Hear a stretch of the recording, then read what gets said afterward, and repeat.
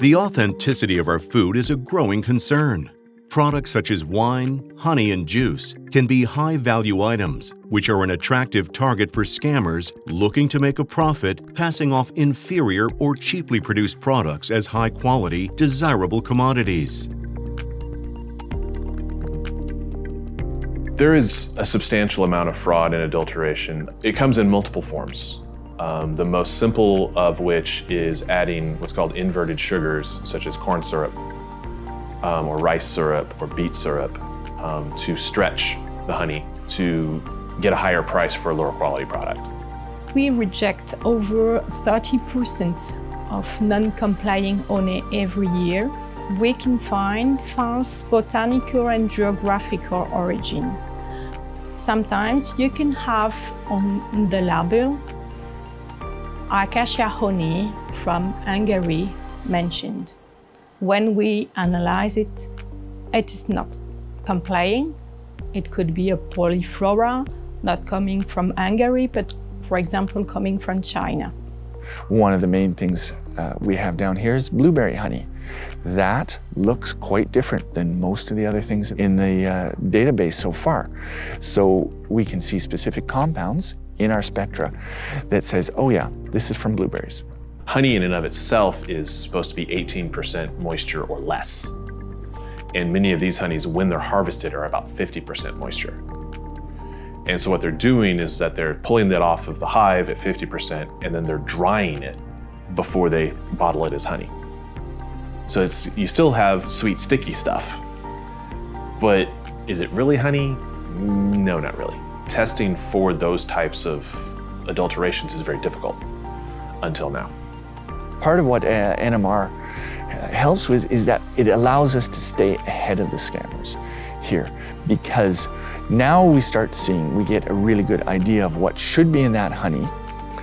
Then they can't just come along with some other new technique or something. They have to replicate everything that is in the honey. It no longer becomes profitable for them to slip in something cheap like rice syrup, which costs a tenth of what real honey does. Bruker's FoodScreener is a fully automated tool based on magnetic resonance, which allows food producers and retailers to ensure the quality and authenticity of their products before they go on the market. Its unique targeted and non-targeted analysis allows the determination of purity, compliance of origin, composition, and freshness. First, samples are set up in the software using a barcode scanner. Labels are printed for the sample tubes to allow them to be tracked throughout the process. A small amount of each honey sample to be analyzed is then weighed out into centrifuge tubes. The samples are diluted with water, mixed and centrifuged to prepare them for NMR analysis.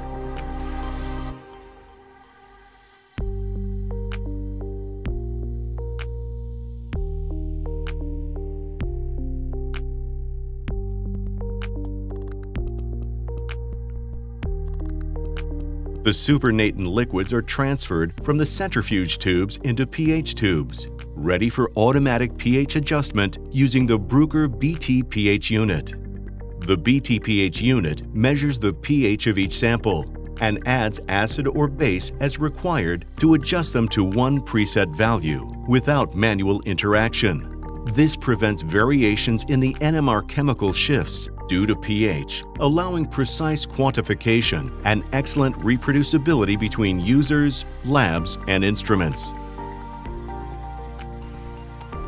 When the pH has been adjusted, the sample can be transferred into an NMR tube and inserted into the sample changer of the NMR instrument. Transferring samples into the auto sampler is straightforward, as the next empty holder slot is automatically moved to the insert position. The rest of the analysis procedure runs automatically, with no more manual interaction required. When the analysis is completed, an analysis report is automatically generated for each sample. The report combines quantitative and statistical analysis results, indicating if the honey sample is compliant to the declared geographical origin and floral source, if it is typical to the reference honeys in the database, and if it contains sugar syrups. For more information about the FoodScreener, visit www.bruker.com.